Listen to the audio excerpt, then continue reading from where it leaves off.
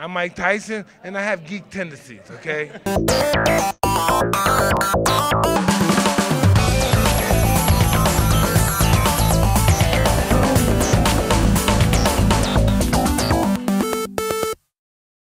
Hey, well, congratulations on season 2. It's exciting stuff, yes.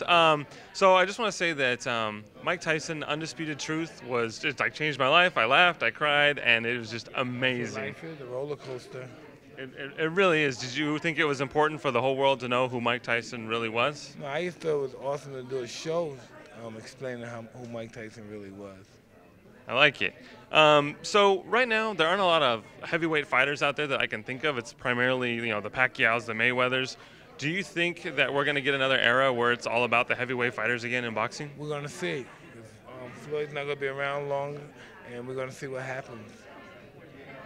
So, that's interesting stuff. So, we at Geek Legacy, we pride ourselves on being geeks. Do you think that you yourself are a geek? I'm sure everybody has geek tendencies, Yeah.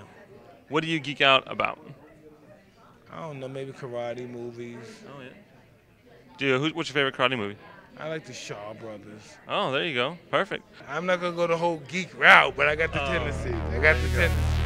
Fair enough. Thank you very much for your time. You just have a bunch of weed in your purse? Yeah. Doesn't everybody? We're on a plane full of geeks and porn stars. I'd say anything is possible. Except you getting laid.